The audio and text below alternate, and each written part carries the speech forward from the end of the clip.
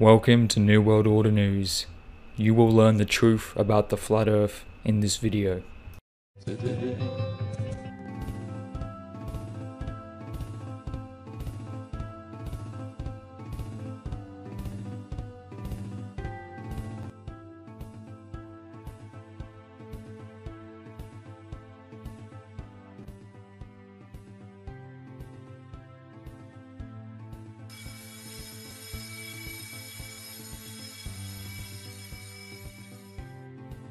This is the direction of your gyro, which is now mounted in such a way that it will stay there forever and ever.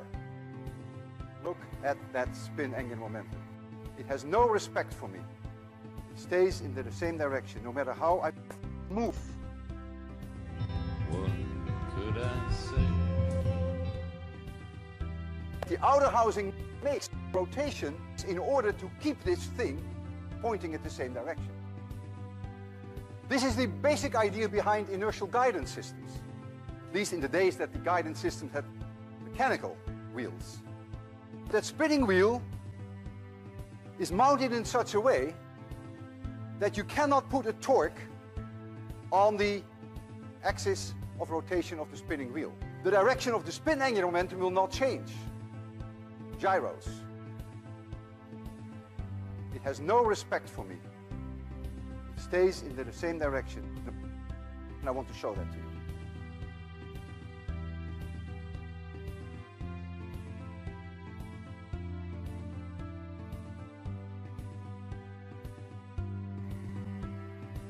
It has no respect for me.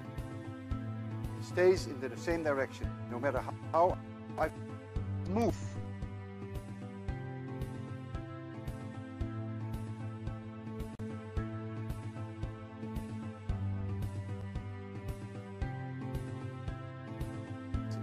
That's the way it's mounted. We call it three-axle gimbaled gyros.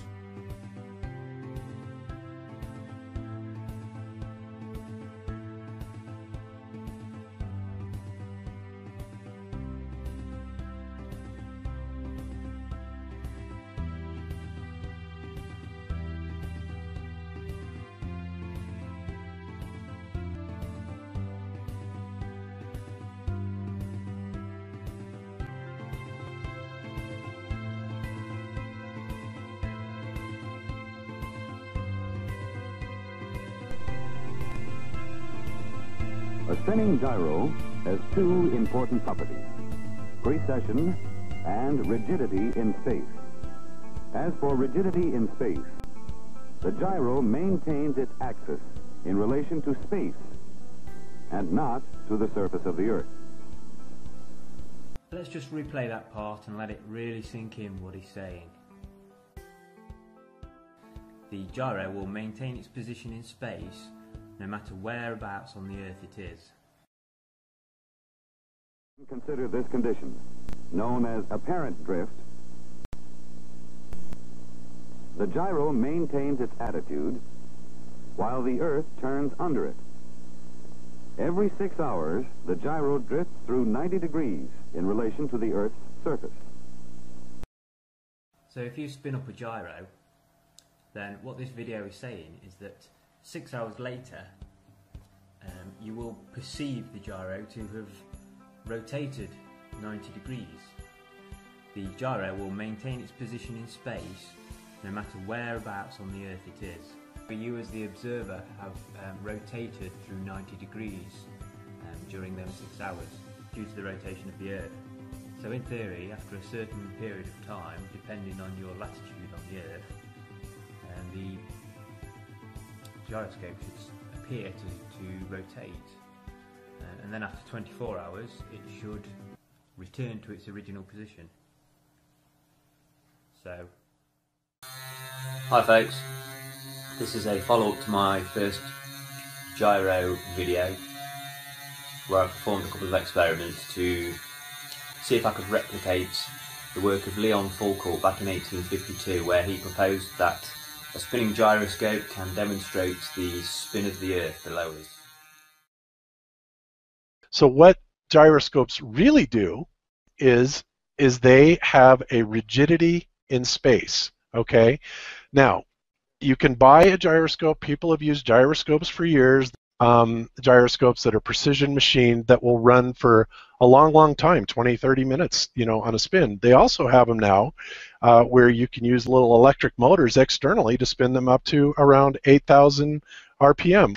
So Foucault allegedly did an experiment where he and his cheesy 200-year-old gyro, supposedly, he was able to spin it up and actually see precession in the gyro, which would have indicated and proved motion, angular motion most specifically, brought about by the rotation of the Earth.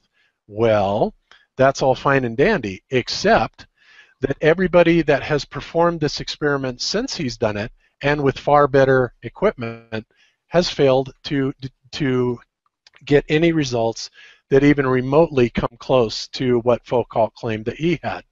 A good example, Rob Durham bought an extremely high precision gyroscope, did the precession test, guess what? And he had calculated the precession based on his latitude, and of course the gyroscope did not move at all. There is another guy, Yeoman P, that here's his video where he let it run for 6 hours and it detected absolutely zero motion. Well, a lot of people came back and their debunks was, well, the gyroscope simply was not sensitive enough to measure this movement of the Earth, which is of course ludicrous, because if Foucault could do it, several hundred years ago with his cheesy gyroscopes, the notion that we couldn't replicate it today with high-end 21st century engineered gyroscopes, and also we have the advantage of motors which will keep that gyro spinning continuously, and we still cannot duplicate it. That tells me that Foucault lied. So that's just spinning up there now, you might be able to hear it. Even at this low speed, the gyroscope will hold its position. See that? Okay, so what we want to do, line it up.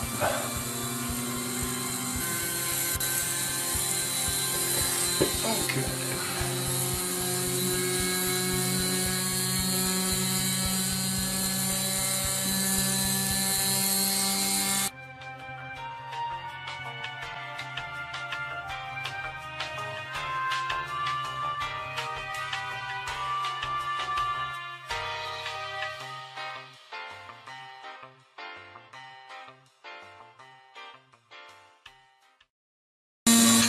Okay, so that's 6 hours, no movement whatsoever. As the video's shown, no one's tampered with it, touched it, gone anywhere near it. So what I'm going to do now is move the protractor underneath it and simulating the movement of the Earth, just showing you that it's not fixed or glued or whatever other craziness you think I might be pulling. So, can you witness this? Yeah, I'll witness it. Thank you. So there you see, if anything below it was moving, it would maintain its position of rigidity in space, and we started it off there for 6 hours and we have no movement whatsoever. Today.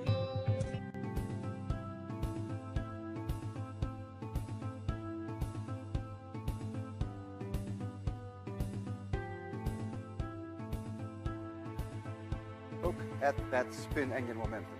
It has no respect for me. Stays in the same direction, no matter how I move.